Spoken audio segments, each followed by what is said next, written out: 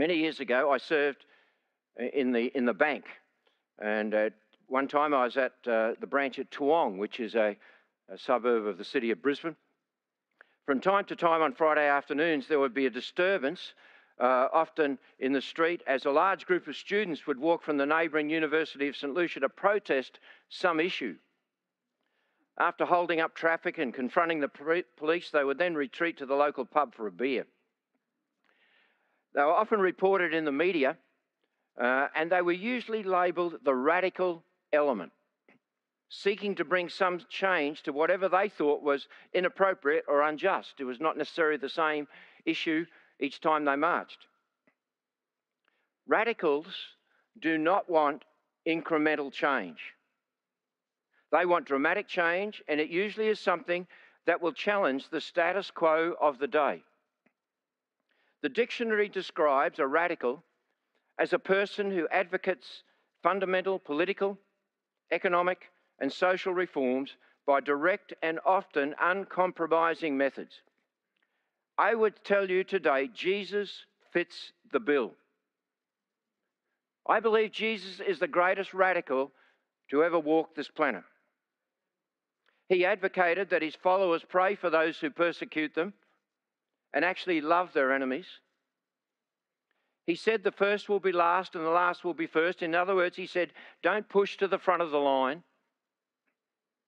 He said, turn the other cheek when people challenge you, often unjustly.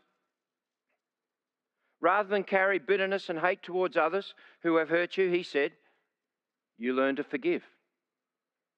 And when a despised Roman soldier rudely interrupts your day to demand that you carry his pack weighing about 30 kilos for a mile, which they were allowed to do, he said, do it cheerfully, and when you get to reach the end of the mark, offer it to carry another mile for him, although your schedule has now been obviously thrown into chaos.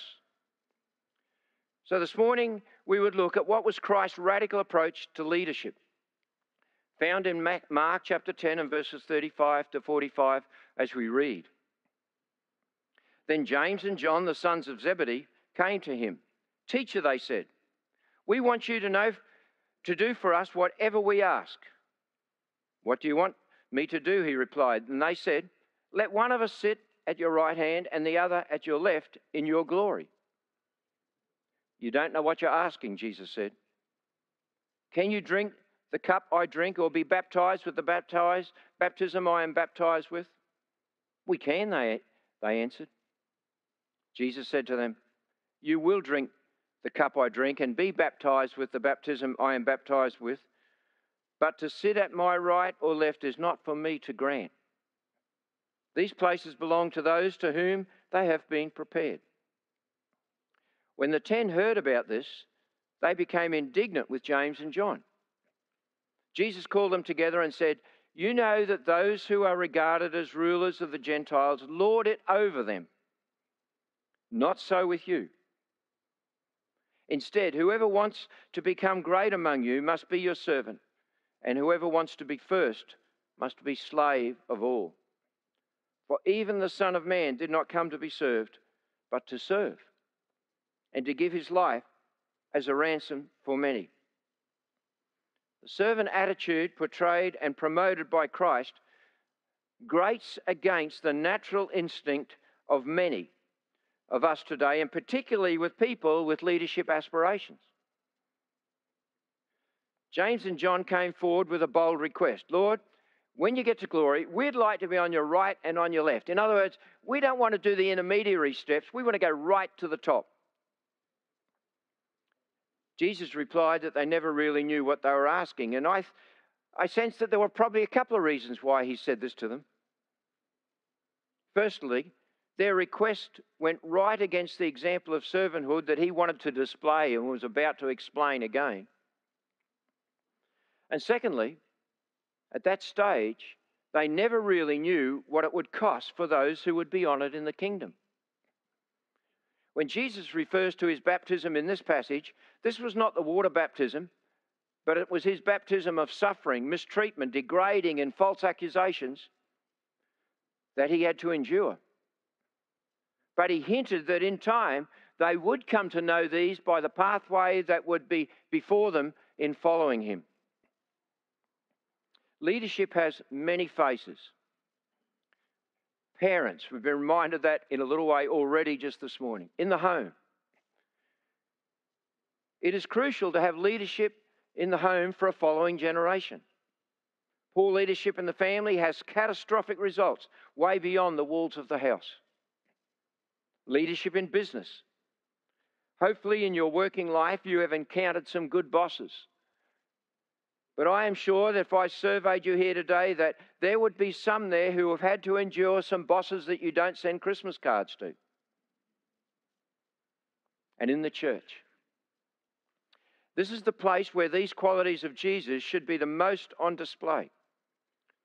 Unfortunately, our human nature still thrives on the bias of self, and we're not always a good example, as we should be, of what Jesus put before us. And I would also say today there is the challenge of modern approach to selecting leaders in our world. Much of it now is on self-promotion. Politicians vie for your vote on the basis that they are the best choice, and that's what they tell you. The business world is dominated by self-styled resumes, often written with little or no humility.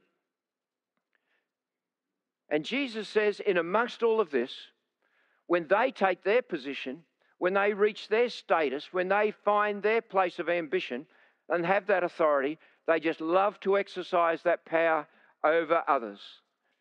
And he turns then to those guys around him, and I don't know whether he wags the finger at them, but I can see him doing it. He says, "Not so with you. Not so with you." This is a defining moment in the disciples' learning, because Christ was actually saying that they would come into leadership. They would be instrumental in being influencers of many other people. But he said the way you're seeing it done around you in the world is not the way it's going to happen in my kingdom. And as I just read that passage again to this last week in the preparation, I felt as though God was putting it in my heart. Not so with you, Keith. And I would share it out to you today. Not so with us. If we are the followers of Jesus Christ, our mantle of leadership does not come from the way of the world. You may see it everywhere around you, but don't let it contaminate your attitudes and standards. I am more and more convinced, as followers of Jesus, that the leadership we demonstrate, whatever sphere it is that we've been called in, should be radical and transformational to the lives around about. The problem is, of course, as with so much of our growth in the Christian life, it takes time for God to be able to mould us and chip off things that are not what he wants. And we have to give way for the Holy Spirit to give freedom to change our lives to become as Christ wants us. It can only be very intentional actions by God often towards us, often misunderstood by us at the time, that will mould us in the correct way. Just to reflect for a moment on some of the training that many of the leaders of Scripture went through. Joseph lost his family, his security, his heritage when he was sold into slavery as a teenager by his brothers, and then falsely imprisoned in Egypt by the seductive wife of his employer. It doesn't look like the pathway to leadership. Moses was a leader in Egypt, had a privileged position, that one of the highest positions and status, and he lost that to be confined to looking after sheep for 40 years in the desert. Daniel never got a chance. As a teenager, he was taken as a captive to a foreign land where he didn't know the language or the culture, and he died in that foreign land. John the Baptist gave up any sense of comfort of the day and lived the most simple life. Paul put aside his foundational religion, his high education, and his trust in human intellect, and Christ gave up the status of heaven to kneel amongst us. The result of each of their pathway: Joseph rose to second in Egypt and delivered Egypt and the surrounding countries from the effects of 7 years of drought. And when finally reunited with his devious brothers, he said, "You meant it for evil, but God meant it for good." If we were to ask Jesus what was great about Joseph, I don't think he'd point to the fact that he got to the status of second in Egypt. I think he would say he was humble and trusting in his attitude towards God. Moses delivered 2 million people from slavery and was called by Numbers 12 the most humble man on the face of the earth. Daniel served through several foreign kings for a lifetime of distinction without compromise to his God. When thrown into the lion's den, and I used to think when I went to Sunday school that Daniel was a young man in the lion's den, he was probably about 80 years of age. So you pensioners, look out. I'm one. But when the pagan king Darius saw the testimony of Daniel, he said, "I issue a decree that in every part of my kingdom people must fear and reverence the God of Daniel, for he is the living God and he endures forever. His kingdom will not be destroyed." John the Baptist had the privilege, after 400 years of silence from heaven, as it were, to bring the message of heaven back to earth to prepare the way for Jesus.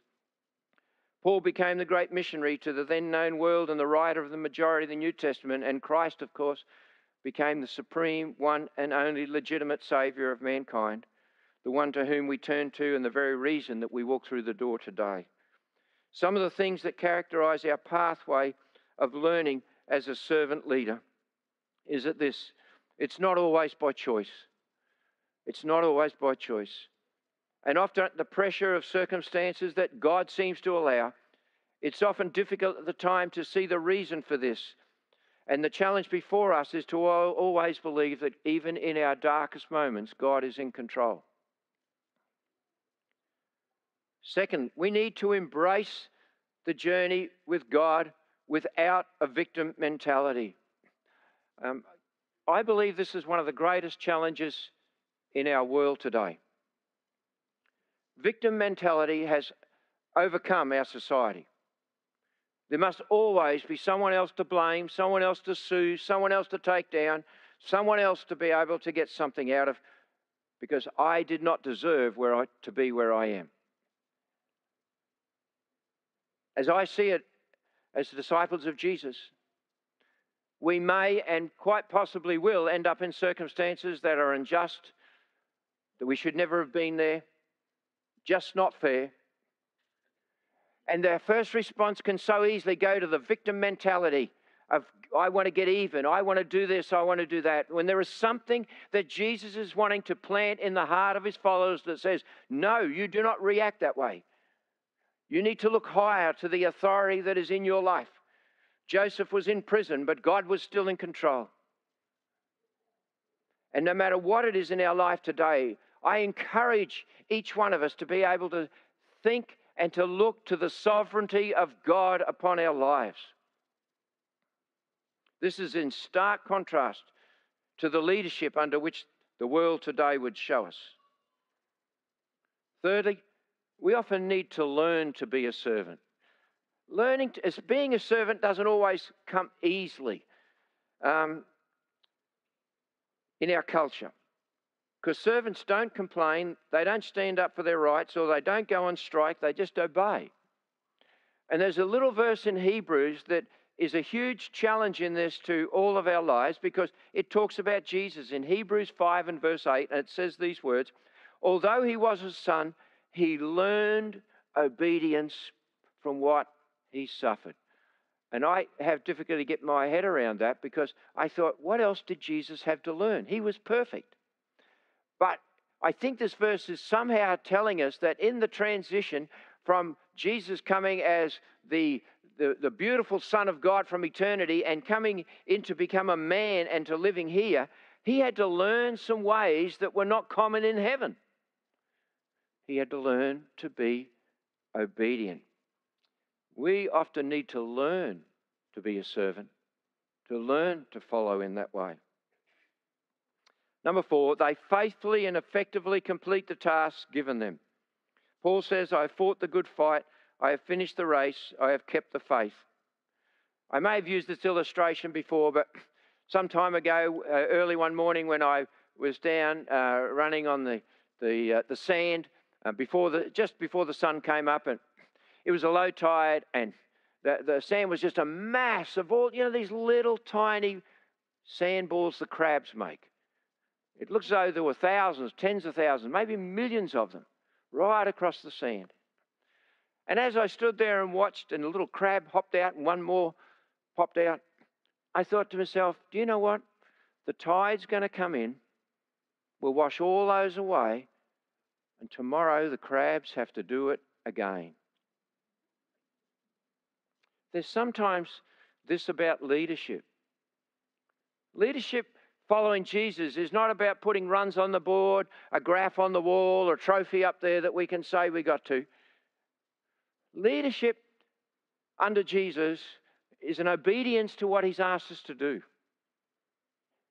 It may or may not be on any particular day that we can show a great outcome for what we've done.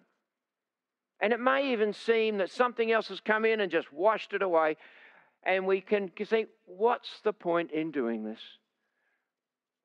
But just like the crabs, if we're following Christ, we get up the next day and we again are obedient to what he called us to. My observation is that truly humble men and women who follow Christ in this leadership example are not weak people. They kneel before a child because they know their identity. They put others first because they do not have to prove anything to anyone else. They're often possessed of a steely determination to follow a goal or purpose that they believe they were called to by God. A parent who will not deviate with their values because there's too much at stake if they compromise. A business person who will not compromise their standards and ethics for the sense of expediency. A politician who, if necessary, will stand against the party on a matter of principle. A person who is called to mission who lets nothing stand in their way of reaching their destination. A worker with young people who gets up one more day because today might be the day that one of those young people follow Jesus.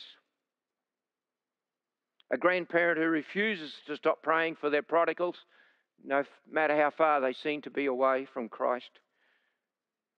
A young person who refuses to be swept along by the unchristian cultures and behaviours of the world. An employee who goes to work one more day to a demanding boss because they want to be the fragrance of Christ in that workplace. They are all leadership situations that Christ can call us into. Jesus is looking today for servanthood in all of us. The humility to bend the knee, the willingness to serve, the patience to put others first, the attitude not to become victims, the determination to finish the task, and the conviction, if necessary, to stand alone. These are the qualities that Jesus is saying are in true leaders. For Jesus still says to you and I today, the one who is least among you, he or she, is the greatest.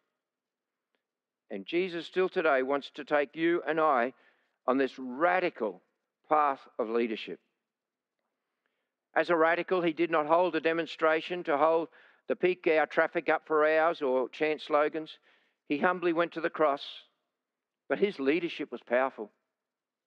He took a ragtag team of guys, he transformed them into leaders, and he birthed the church, which is the reason that you and I have heard the gospel, and it's the very reason that we came today.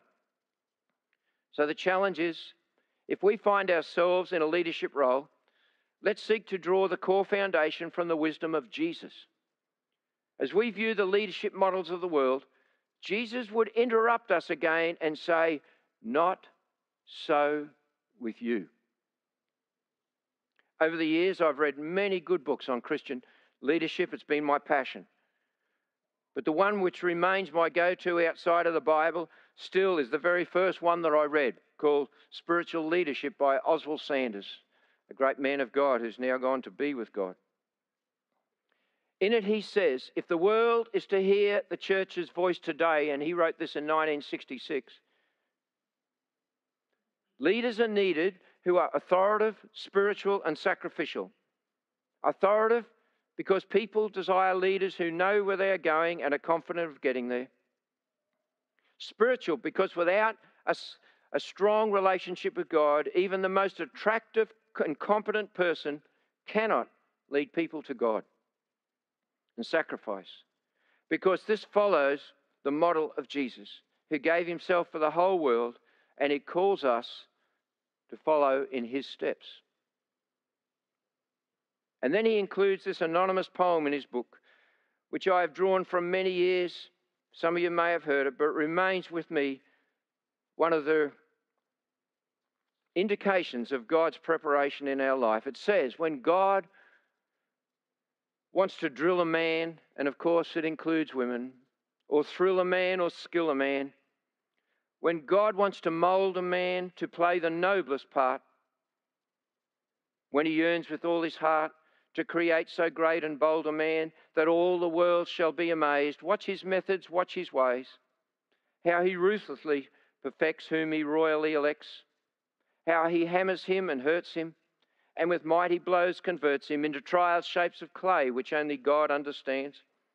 While his tortured heart is crying and he lifts beseeching hands, how he bends but never breaks when his good he undertakes, how he uses whom he chooses, and with every purpose fuses him, by every act induces him to try his splendor out. God knows what he's about. We're reminded as we finish today that in Timothy, when Paul was writing this young man, he said, to aspire to be a leader is a noble purpose. And many people have taken that verse and therefore in their own personal aspiration have said, I want to be a leader. But we need to be reminded the context in which Paul wrote that in Timothy. Paul wrote that at a time when the leaders in the Christian church were the ones being persecuted. Some of them were dying for their faith and be the martyrs. And that's why Paul said to Timothy, to aspire to leadership today is a noble cause, because you are prepared to be sacrificial for the people that you are leading and those who are following behind you. It had nothing to do with status or ambition. Friends, today, the challenge is upon us, the challenge upon me, upon you in whatever sphere of influence you have, to not model our lives upon what the world will tell us is required to be a successful, charismatic leader and reach certain goals, but to follow Jesus and his example. For he comes to my heart today, and I believe he comes to each one of us, and he says, that might be the way of the world, but not so with you. Shall we pray? Father, we thank you that Jesus not only spoke words, he modeled them. We thank you, Father, he not only preached, he set an example. Father, he was radical. He upset the standards of the times he was in, and if he walked today, he would do the same. Help us, Lord, today to take on the transformational example of Christ in any sphere of leadership that we find ourselves in. In his name we pray. Amen.